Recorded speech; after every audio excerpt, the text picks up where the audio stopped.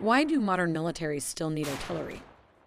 Artillery remains as an important asset for modern military munitions and is still relevant in today's use, where unmanned aerial vehicles are commonly deployed.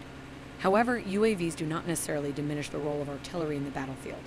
In most cases, they actually make artillery systems more efficient and precise at tracking targets. Even during the recent Ukrainian invasion, the use of Russian traditional artillery systems equipped with battlefield monitoring by current UAVs to correct the target coordinate and shooting angle resulted in efficient and lethal attacks against the enemies. In today's battlefield, artillery systems have four primary missions: to counter enemy attack or counter battery fire, to defeat high-value targets, to eclipse enemy forces' focus, and to provide combat support in maneuver wars. Artillery can be used both defensively and offensively. It can also be used quickly and provides excellent value for money when compared to aerial attacks.